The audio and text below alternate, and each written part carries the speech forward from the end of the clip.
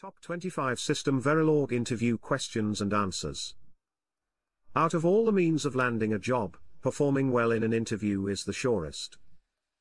Employers usually invite potential employees to interviews to gauge their ability and expertise before serving in different positions. In this article, we take a look at some of the most common questions in System Verilog interviews. System Verilog is a technical term encompassing hardware description and verification language. It is used in the chip industry and calls for experts. These 25 questions should help you land the System Verilog job of your desire. 1. Why are you interested in this role? I have been working in the chip industry for over 10 years and have all it takes to succeed in this role. This job's description further fits my expertise. I have also always wanted to work for your company since my internship days, and therefore, it will be an honor if given a chance to do so. 2. Mention the difference between a virtual and pure virtual function in System Verilog. A virtual function allows the overriding of implementation of a function in a given derived class. Therefore, the base class doesn't need to implement the virtual function. 0. On the other hand, a pure virtual function only has the declaration, and lacks any implementation. Therefore, any derivative class must implement the function. 3. What do you understand by semaphores? Do you know when they are used? A semaphore is used to control access to shared resources. One can view it as a bucket with several keys during its creation. Before any process that uses a semaphore can continue to execute, it must procure a key first from this bucket. Therefore, any process without a key must wait until the ones with procured keys give them back. This mechanism is therefore used for mutual exclusion, primary synchronization, and accessing control to shared resources. 4. Have you interacted with mailboxes? What are they and some of their uses? A mailbox allows the exchange of a message between two processes. Usually, data is sent to the mailbox using one process and retrieved by the other. Placing and retrieving a message in a mailbox, therefore, takes the support of two methods. There are two different types of mailboxes, bounded and unbounded. The unbounded mailbox has no size limit, whereas the bounded mailbox has a limited size limit set during its creation. 5. What does a virtual interface mean to you? Where is it used? It is a variable that leads to an actual interface. A virtual interface provides a connection point that allows access to the signals in an interface via the virtual interface pointer. 6. Explain the concept of factory and factory pattern. A factory, in object-oriented programming, is a function used to create different objects of a prototype. This happens when the different classes are registered with the factory, enabling the factory method to create objects of any registered class type by calling the corresponding constructor. Objects can also be created instead of calling the constructor method directly in a process known as factory pattern. It engages factory objects and allows for the use of polymorphism for object creation. 7. What do you understand by callback? Whenever a function calls another function that takes the first one as an argument, we get a callback. It is usually called when an event happens. It comes in handy in several applications in a verification test bench. Some of these include calling back a function to inject error on transactions and from the driver, calling a function to drain pending transactions, and calling a coverage sample function in the event of a specific occurrence. 8. What kind of strategies and mindset is needed for this role? Working in the chip industry comes with its fair share of requirements. Given the sensitivity and technicality involved, I have found out that the best strategy is bringing together different minds when working on a project. Teamwork has constantly helped me in my career. As for the right mindset, one needs to be focused and result-oriented when working on different projects. 9. What do you understand by a DPI call? DPI is the short form for Direct Programming Interface, a bridge between System Verilog and any foreign programming language such as Python. It enables direct inter-language function calls between the languages on each side of the interface. Through the DPI layer, both imported and exported functions implemented in the C language can be expelled. DPI therefore, supports both functions and tasks across the boundary. Only the Verilog data types can cross the boundary between System Verilog and a foreign language both ways. 10. While still on DPI, could you tell us the difference between DPI import and DPI export? A DPI imported function is implemented in the C language and is usually called in the System Verilog code.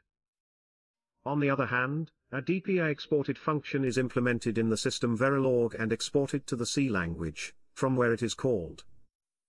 Both functions and tasks can be imported and exported. 11. What do you understand by system tasks and functions? Please give us some examples of system tasks and functions.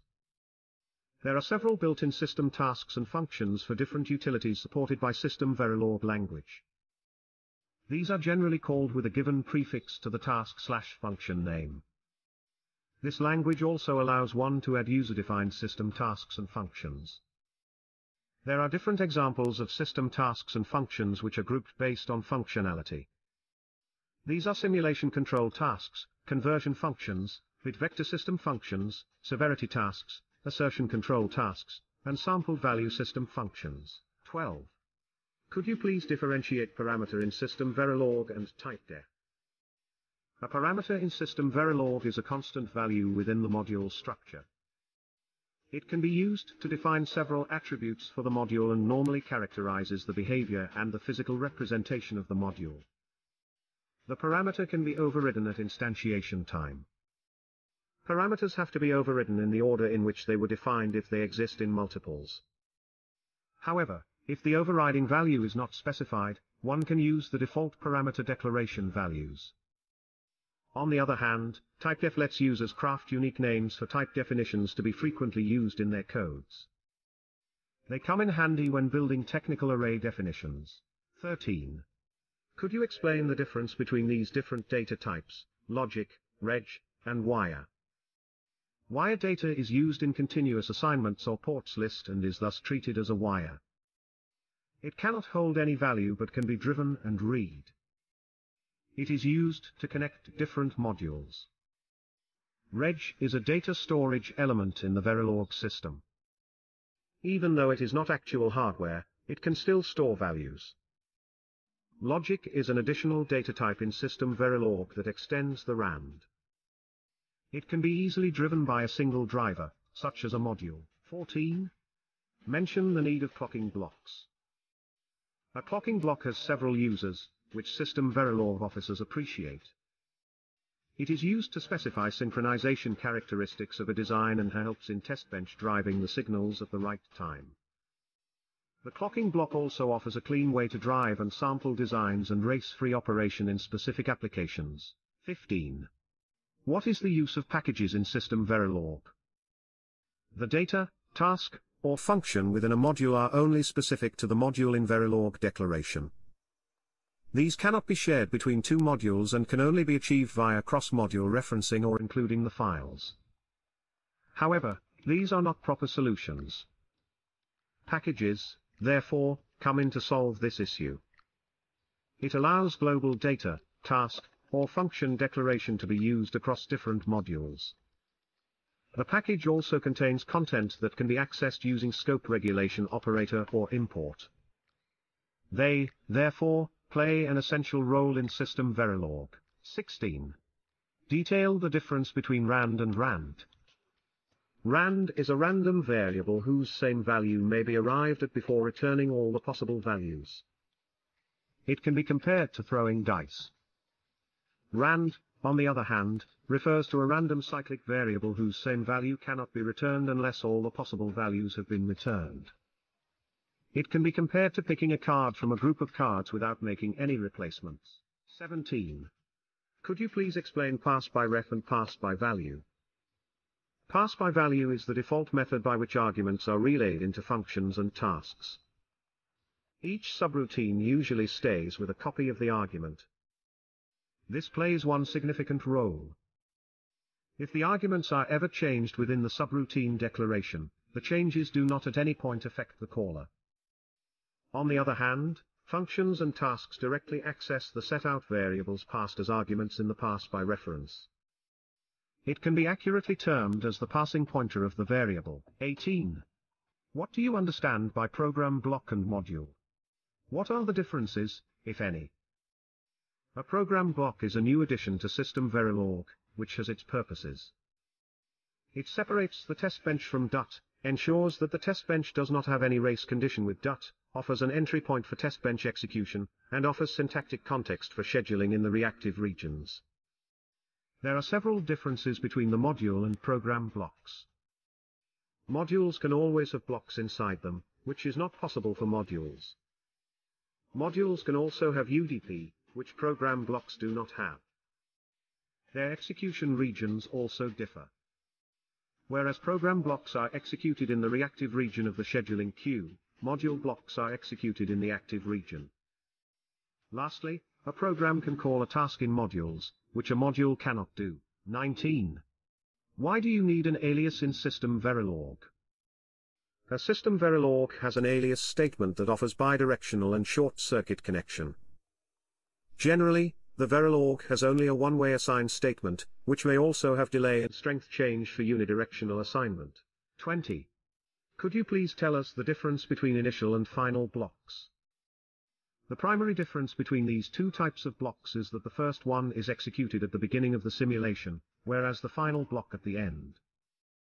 The final block must also be executed promptly, whereas initial blocks have no execution restriction. They can delay and wait. The final blocks can also be used to display statistical information on the status of the execution. 21. How do you check whether a handle is holding objects or not? Checking whether a handle is holding objects or not ascertains whether the object T is initialized. All the uninitialized object handles in System Verilog have a null value and can be checked by comparing the object handle to null. 22. What do you understand by bidirectional constraints? Constraints are by default bidirectional. The constraint solver does not, therefore, follow the specified sequence of constraints. All the variables are therefore looked at simultaneously. This also applies to procedural-looking constraints such as if-else and constraints. 23. Do you know the difference between always_comb and always@? The first one, mention it in your speech, is executed once at a time, whereas the second one delays until a change occur on a signal. The statement in the always_comb cannot have any blocking timing, fork join statement, or event control, whereas the latter does not have any of that restriction. The former is change sensitive, especially within a function, whereas the latter is only sensitive to changes to the function arguments. 24. Please tell us what a queue is. A queue is a variable size and ordered collection of uniform elements. It can be compared to a dimensional unpacked array which automatically grows and reduces in size. Queues are generally used to model a last-in, first-out buffer, and a last-in. 25. Mention some of the ways of avoiding race conditioning between testbench and RTA. Avoiding race conditioning between testbench and RTA using System Verilog can be done through program block, clocking block, and use of non-block assignments. Conclusion? We have exhausted some of the most common System Verilog interview questions and answers. These should help you land your desired System Verilog role.